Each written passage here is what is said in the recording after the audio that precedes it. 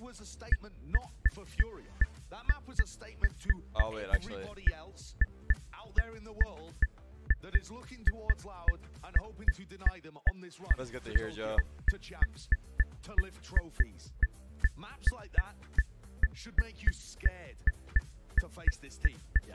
That was ridiculous.